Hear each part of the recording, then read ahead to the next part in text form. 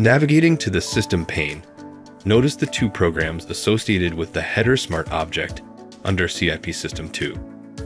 Because they are both part of a Smart Object instance, they can be allocated simultaneously to a controller. Furthermore, since the header Smart Object is part of the hierarchical structure of CIP System 2 down to equipment and down to the Smart Object itself, the programs under it inherit that structure as well.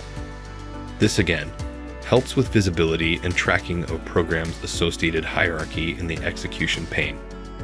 So let's start by allocating both programs. With the header Smart Object selected, we'll navigate to the Properties pane on the far right.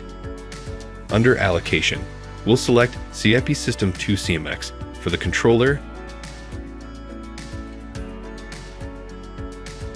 and CIP Control for the task. Navigating back to the Execution pane, notice the programs associated with the header Smart Object were both allocated at the same time under the specified controller and task. A key advantage is the ability to structure the code logically, all the while retaining the program's structure when allocating it to a controller. This allows users familiar with Studio 5000 Logix Designer to organize and view their code in a more task-based approach, while still taking advantage of FactoryTalk Design Studio's modern programming practices.